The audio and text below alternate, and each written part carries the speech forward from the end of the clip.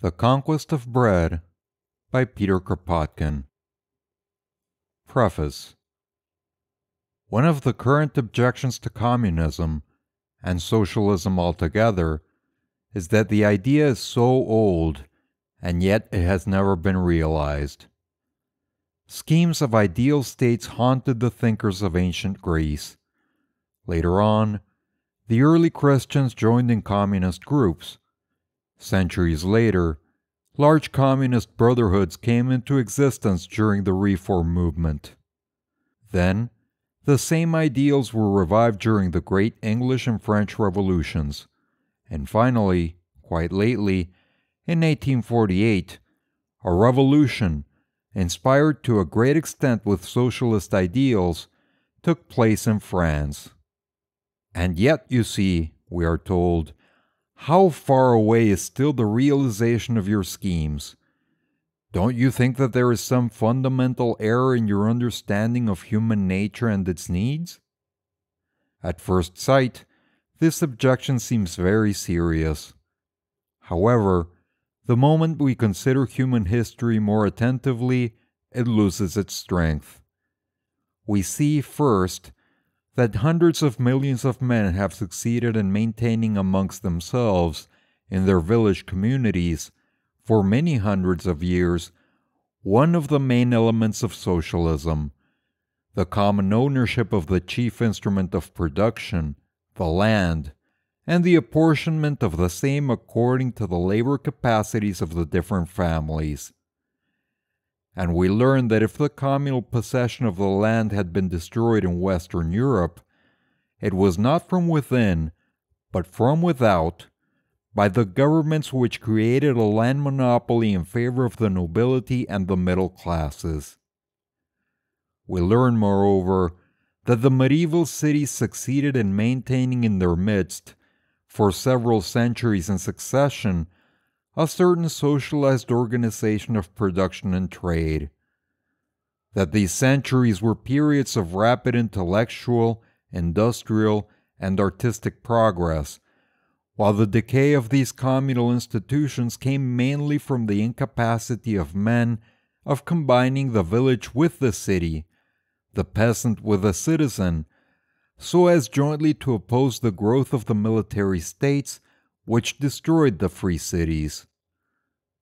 The history of mankind, thus understood, does not offer, then, an argument against communism. It appears, on the contrary, as a succession of endeavors to realize some sort of communist organization, endeavors which were crowned here and there with a partial success of a certain duration, and all we are authorized to conclude is that mankind has not yet found the proper form for combining, on communistic principles, agriculture with a suddenly developed industry and a rapidly growing international trade. The latter appears especially as a disturbing element, since it is no longer individuals only, or cities, that enrich themselves by distant commerce and export, but whole nations grow rich at the cost of those nations which lag behind in their industrial development. These conditions, which began to appear by the end of the 18th century, took, however, their full development in the 19th century only, after the Napoleonic Wars came to an end, and modern communism has to take them into account. It is now known that the French Revolution, apart from its political significance, was an attempt made by the French people in 1793 and 1794 in three different directions more or less akin to socialism. It was, first, the equalization of fortunes by means of an income tax and succession duties, both heavily progressive, as also by a direct confiscation of the land in order to subdivide it, and by heavy war taxes levied upon the rich only. The second attempt was a sort of municipal communism as regards the consumption of some objects of first necessity bought by the municipalities and sold by them at cost price. And the third attempt was to introduce a wide national system of rationally established prices of all commodities, for which the real cost of production and moderate trade profits had to be taken into account. The convention worked hard at this scheme and had nearly completed its work when reaction took the upper hand. It was during this remarkable movement, which has never yet been properly studied, that modern socialism was born. Fourierism with Lange at Lyon, and authoritarian communism with Buonarroti, Babeuf, and their comrades. And it was immediately after the Great Revolution that the three great theoretical founders of modern socialism, Fourier, Saint-Simon, and Robert Owen, as well as Godwin (parenthesis, the no-state socialism), came forward. While the secret communist societies, originated from those of Buonarroti and Babeuf, gave their stamp to militant, authoritarian communism for the next 50 years.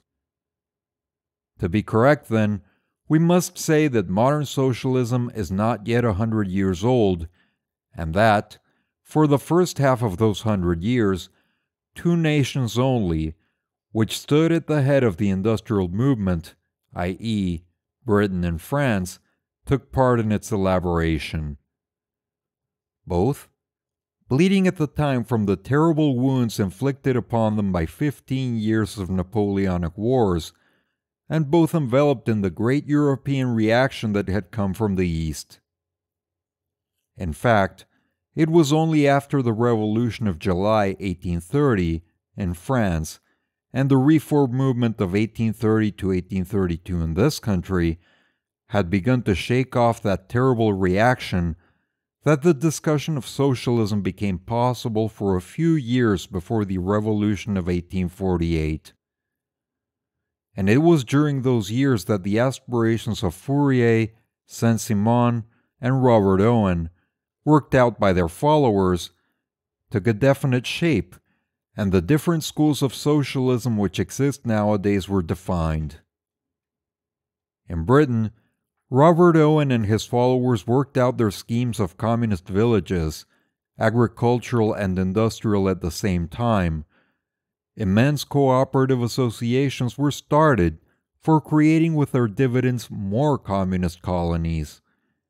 And the Great Consolidated Trades Union was founded, the forerunner of both the labor parties of our days and the International Workingmen's Association. In France, the Fourierist considerant issued his remarkable manifesto, which contains, beautifully developed, all the theoretical considerations upon the growth of capitalism which are now described as scientific socialism.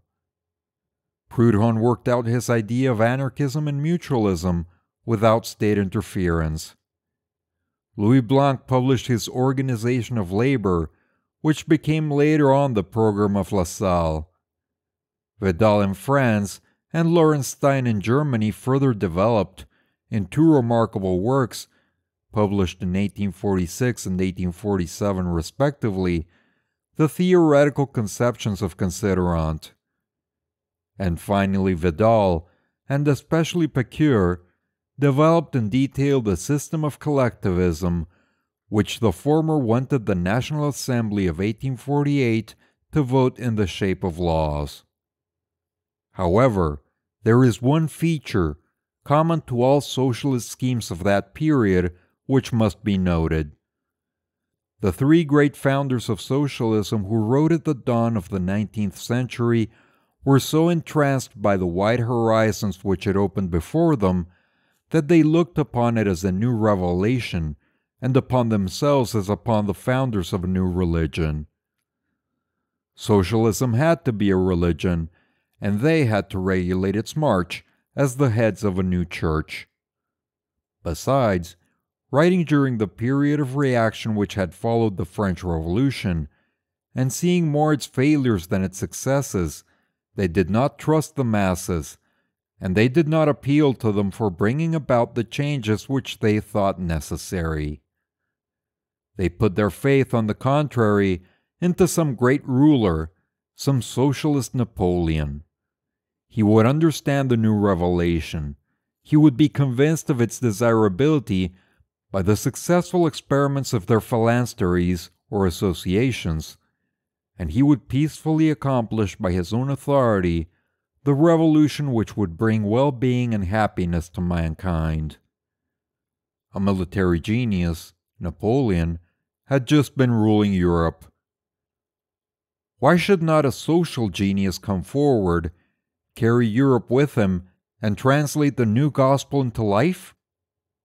That faith was rooted very deep, and it stood for a long time in the way of socialism. Its traces are seen even amongst us, down to the present day. It was only during the years 1840 to 1848, when the approach of the revolution was felt everywhere, and the proletarians were begging to plant the banner of socialism on the barricades, that faith in the people began to enter once more the hearts of the social schemers.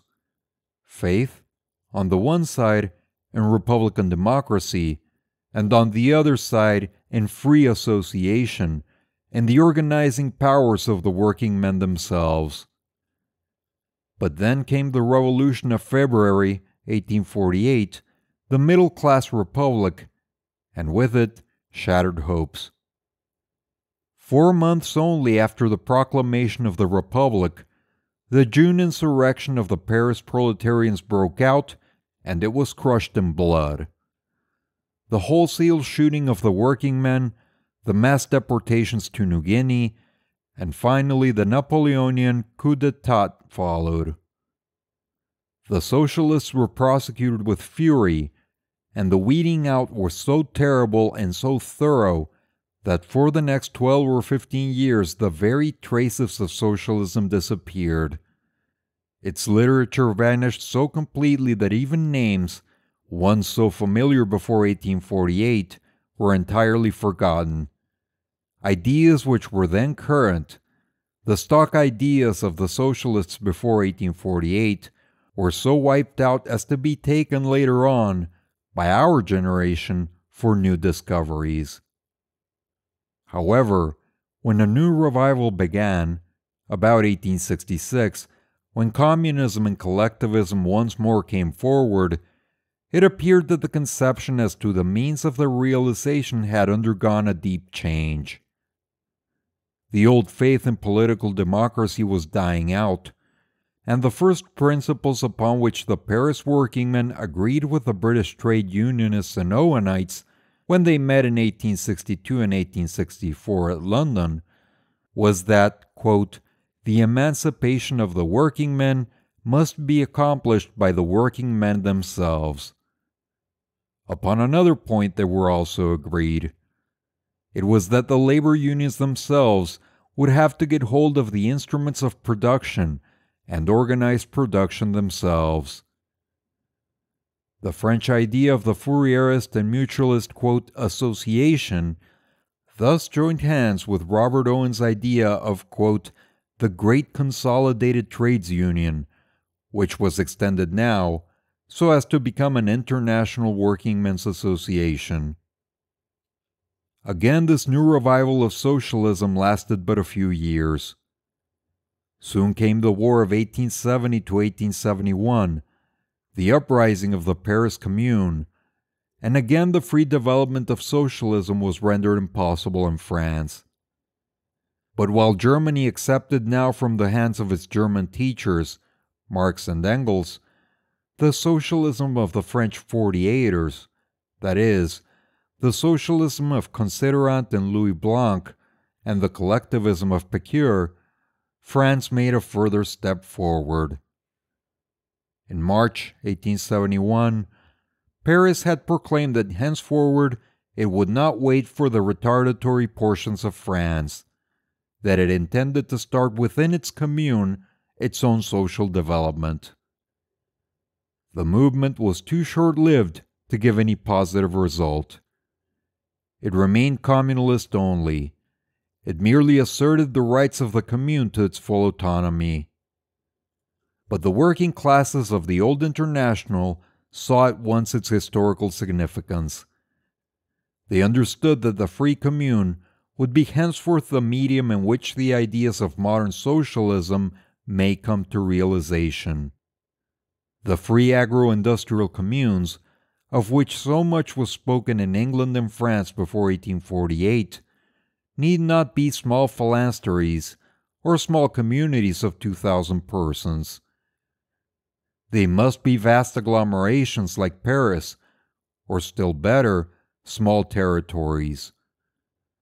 These communes would federate to constitute nations in some cases, even irrespectively of the present national frontiers, parenthesis, like the Cinque Ports or the Hansa. At the same time, large labor associations would come into existence for the intercommunal service of the railways, the docks, and so on. Such were the ideas which began vaguely to circulate after 1871 amongst the thinking working men, especially in the Latin countries.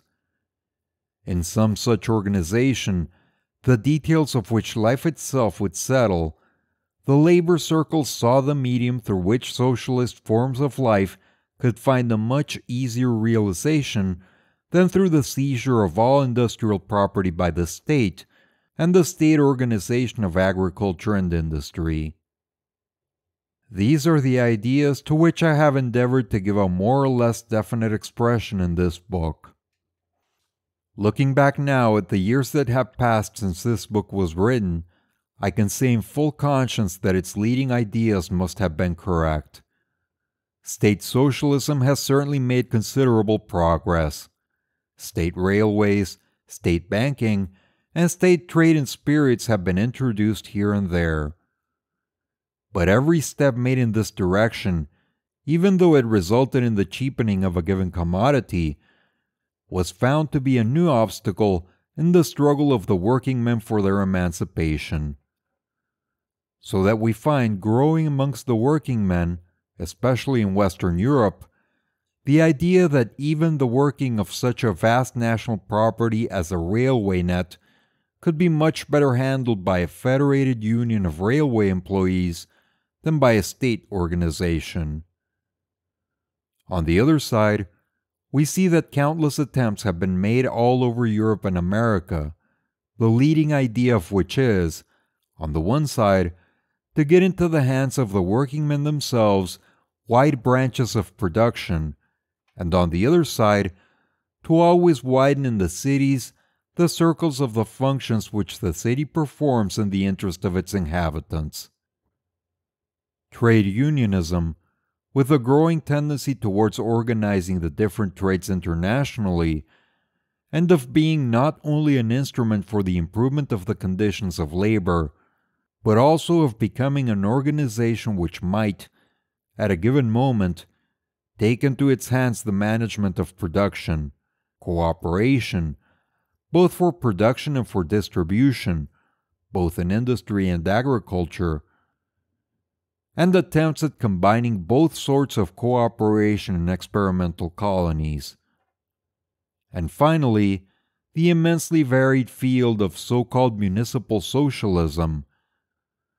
These are the three directions in which the greatest amount of creative power has been developed lately. Of course, none of these may, in any degree, be taken as a substitute for communism or even for socialism, both of which imply the common possession of the instruments of production. But we certainly must look at all these attempts as upon experiments, like those which Owen, Fourier, and Saint-Simon tried in their colonies, experiments which prepare human thought to conceive some of the practical forms in which a communist society might find its expression. The synthesis of all these partial experiments will have to be made some day by the constructive genius of some one of the civilized nations. But samples of the bricks out of which the great synthetic building will have to be built, and even samples of some of its rooms, are being prepared by the immense effort of the constructive genius of man. Brighton, January 1913. You have reached the end of the Preface to the Conquest of Bread by Peter Kropotkin. Click on the links at the end of this video to go to the playlist or the next chapter if it's available. If you enjoy this content and would like to support the channel, please like and subscribe.